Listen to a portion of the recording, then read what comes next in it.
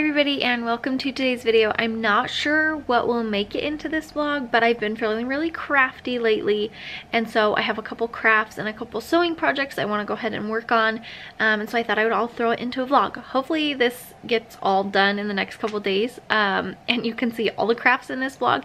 If not, this will have a couple of other things in it. I'll be sure to let you know what's in this vlog, but I got some t-shirt making stuff at Joann's, and I'm gonna go ahead and start there because I'm really excited about it. So I'm gonna go ahead and just like iron on some letters onto a t-shirt, and then I have a pair of pants for Taylor that I need to tailor, and I'm gonna try and get that done right now so that he can wear them to church tomorrow. It's actually Saturday and I just finished editing the vlog you guys are gonna see on tomorrow, which is Sunday.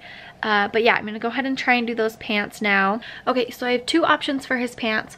I did get matching thread for this just in case, so I can just go ahead and sew it with my sewing machine, but I think I'm gonna try a blind stitch first. So I just watched one video on how to do a blind stitch, and I'm gonna watch one more on how to do a blind stitch.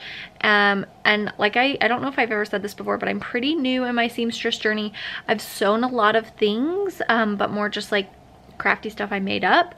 So as far as like really seamstressing things, that is not correct. As far as like really tailoring things, I'm very new to that. So I'm gonna watch one more video and then I'll tell you guys what I decide to do. Okay, so I'm gonna go ahead and go with one of the blind stitch ways that I found. I'll go ahead and link it down below so you guys can check it out. I'll link the other one too, but the one that I found is like, we'll see if I can do it on his pants, but like it doesn't show anything. He said to do your pins this way, but I did my pins this way already. So anyways, I'm gonna take my thread and I just tied it on one side so it'll be super thin, but I'll fold this edge in and I'll go in through it and then out through it tiny and then diagonal over. So there we go.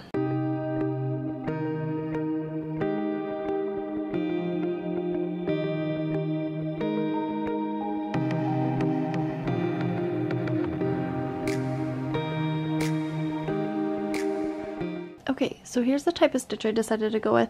So you can see how teeny tiny bit I'm taking up of the fabric. You can take up even less than that, but then I'm doing bigger pieces, you can see right here. So a bigger piece, small piece, bigger piece, small piece.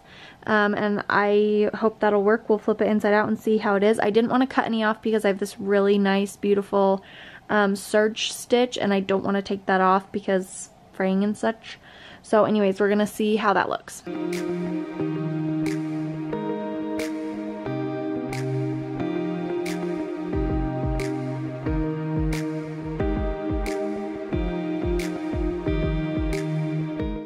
Okay, so I'm done with this one.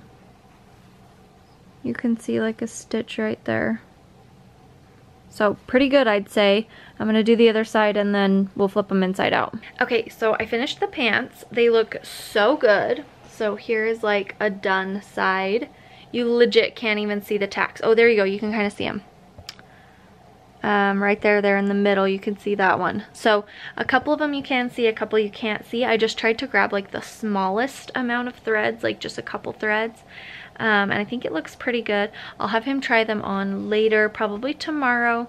But I'm actually gonna pull out my lettering for my shirt and then I'm gonna go to bed because I'm already staying up late to try and do this. So anyways, hi everybody, we are crafting again and I'm so excited. It's been like a week or two since I did that other crafting, but we're gonna go ahead and jump right back into it. I have a t-shirt I want to make. I tried to make the t-shirt once and it looked horrible, so I'm gonna try and make that again today, and then I'm most excited to show you this one project. So let me go grab my stuff. Okay, we're gonna be making reusable grocery bags out of these chicken feed bags. So my friend brought me two of these that were hers, and I'm actually gonna go ahead and give one of them back to her and make her like a cute bag. But I need to cut the tops and bottoms off, and then we need to scrub them clean. So I'm gonna start by cutting the bottoms off and the tops, and then I will get my hose out and scrub them and spray them. Yeah, that is what we're doing.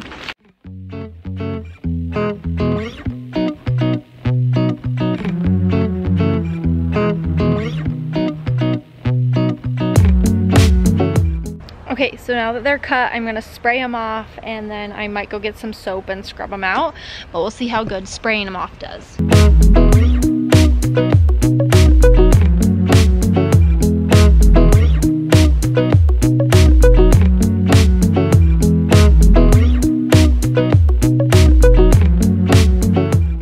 I just need to wait till they dry, and one of the chickens just got out, so. Okay, so the first part here, I am just marking the straps to be able to cut those off. And you just cut them off of the top or the bottom, but just be mindful of your picture. I also have a video that I watched to make this that I will link below. Then I took and did 6 inches from the edge, both edges, to mark where the straps would go. And then here I am sewing the straps closed. You just fold them into thirds and then sew them straight through the middle.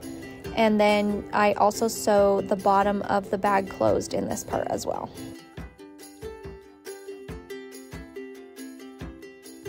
Here I am sewing the straps onto the bag, and I just folded the top over twice and sewed those straps on, and then you fold the straps back over upward and sew one more time around just to kind of help it be sturdy and make sure those straps aren't going to fall off. This part was very hard because the bag was very stiff and very crinkly. It was quite loud. Okay, and here is the corner, so you just fold this corner in half and sew it like that. Okay, so here's the final product for one of the bags. This one I'm actually giving to my friend who gave me this feed bag, but I have one that I'm making for myself, but it turned out so cute. And hopefully my voiceover was okay on this. And I think what I would pay attention to next time is the direction of this, to make sure I had my cute direction on the outside, but I think it still looks good. I was trying to flip it, but I forgot I was gonna fold it up. So anyways, there it is. It honestly looks so cute. So yay. Okay, so the next craft I'm working on is a t-shirt. I am just taking some letters from Joann, some felty letters, and ironing them onto a shirt. But I wash and iron the shirt. So I lay those letters on the shirt, and they're actually backwards, so I laid them on there correctly, and I tested out my spacing because I actually made this shirt once before, and it turned out really poorly. So test out the spacing for sure on this, and then we are also watching TV, which I'm sure you guys can see in the corner. I then had to make the letter O because they only gave me 2 O's and I needed another O, so I took a Q and I cut off all of the extras on the Q to make another O. And then I laid them on the shirt, measured from the shirt I was wearing at the time, laid them on there, made Taylor check it like 50 times, and then ironed them on. And here I am peeling them off, which was so satisfying. So there it is.